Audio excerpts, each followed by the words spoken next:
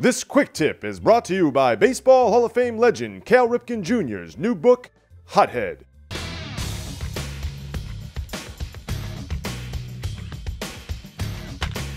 Let me just go over the footwork real quick for a pivot. Turn a double play from a shortstop's perspective. Put your right foot to the base, square up to the person that's delivering you the ball. In this case, it's the second baseman. Right foot to the bag, left foot to the ball, which then puts you in a position to turn. A little faster, like that. If you're a second baseman, on the other side, you want to go left foot to the bag, right foot to the ball. So two things to remember. Second baseman, left foot to the bag, right foot to the ball. Shortstop, right foot to the bag, left to the ball, puts you in a position to throw to first base.